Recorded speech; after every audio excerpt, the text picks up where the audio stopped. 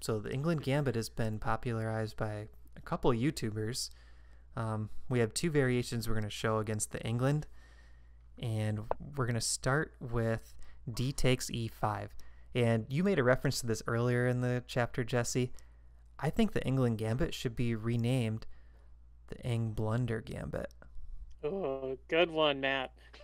Good one. Yeah, I've heard that the Englund Gambit, or whatever we just call it, it really is just giving away a center pawn on move one, and so we're gonna take it. And a lot of the time, we're either going to hang on to this pawn and just keep this extra strong e pawn, or we'll give it up with a huge positional, with big positional compensation.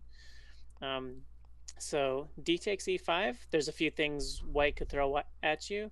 We're going to look at two different moves. We'll look at knight c6 and d6, but we'll start with knight c6 first. So again, white can do a lot of things here, but we're just going to simply develop and defend the pawn. And almost always you're going to see queen e7 bearing down on this pawn. So what are the ideas here between our next recommendation, knight c3? Yes, the reason we're recommending knight c3, the most common move here is bishop to f4. This is where a lot of the traps come into play. There's ideas like queen to b4 check that you got to be really careful with. And if you look at the stats at the club level, bishop f4, black is winning 57% to 40% for white. So black is outscoring white because of these additional traps you have to think about. Our move knight c3 is killing off that queen b4 check trap idea. So we're just giving back this pawn. Knight takes e5.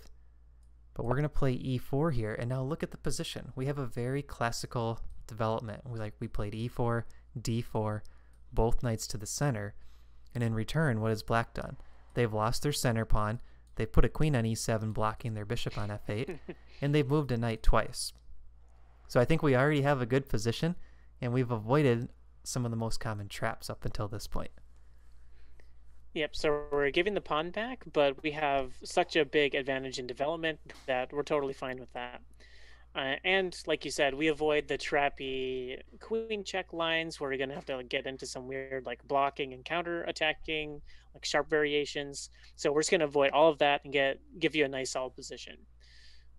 So white can take our knight. We'll take back with the queen, and kind of giving us another free development piece. Which queen is better placed here? It's got to be ours, bearing down on the f7 pawn someday.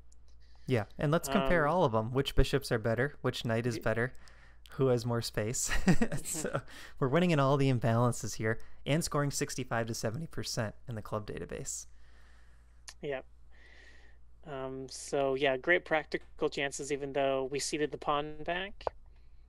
So yeah, that was interesting because with the bishop f4 main line, you said black was winning 60%, and now in this safer line, we're at 65 to 70%. And also, psychologically, this is not what you want to see as an Englund Gambit player. You're looking for craziness, chaos on the board. So next move for black, knight f6, most popular move, and we can just pin the knight with bishop g5. And this is close to a 2-pawn advantage already, according to Stockfish. When I made the notes, it was a 1.9 eval at this point. So now the most popular move, h6. I'm looking at the database right now, 420 games. No coincidence probably, but it's a blunder, h6. The other moves are all 300 games or less. This is leading to a line that has a very cool checkmate. Knight to d5, hitting the queen, triple attack in the knight on f6. But this pawn on e4 does look to be hanging. The most popular move in the club database, it does include blitz games, is queen takes e4 check. Let's see the average rating on this move. Queen takes e4. 1978, Jesse. 1978. Yep, 116 games, 1978 average. Queen takes e4. We're going to take back. Knight takes e4. Can't take our queen. And knight takes c7. Checkmate, the Englund Gambit, a.k.a. the Englund Gambit, lost in 10 moves. Checkmate. Made it in 10 moves. That's totally flipping the script on what an Englund Gambit player is looking for. Wow, what a move. I hadn't seen this line before, so that's a really cool one. So instead, black just has to tuck their king away. Be down a queen. Down a queen, right? And maybe they'll have some traps at that point that we aren't prepared for. So let's look at... Deep into the theory there. Yeah. Let's look at 2d6 next. That's the other main option. So after d6, again, we're going to ignore this move. We're not going to give black the fun of taking, allowing them to gambit the pawn and to get quick development.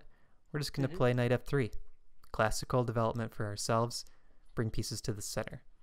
So here, black is going to probably play knight c6. This is 44,000 games out of about 60,000. And here I found a very annoying line for black.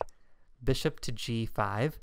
I think it's probably the most annoying move. If bishop e7 is played, we can capture the bishop.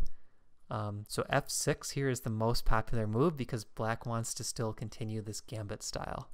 So pawn to f6. Yeah, notice that black doesn't have their queen on e2, and so they can't do this trappy b4 check stuff. So after f6, we can just take the pawn. They can take back, and we're not going to resolve this tension or anything. We can just keep developing. Knight c3, and again, I think, did we hold on to the pawn in this line? Yeah, so we held on to the pawn in this line, and we didn't really have to cede anything in return. Yeah, so our plan's going to be pawn to e4, bishop to c4, kingside castle. So again, we're going very classic development, putting all the pieces on their most natural squares. Black's down a pawn. That bishop on f8 is blocked, and this diagonal is open to g8.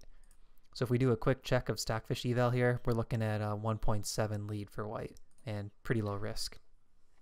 Yep, and notice with the bishop on c4, there's no castling for black, so is black going to try to go queenside?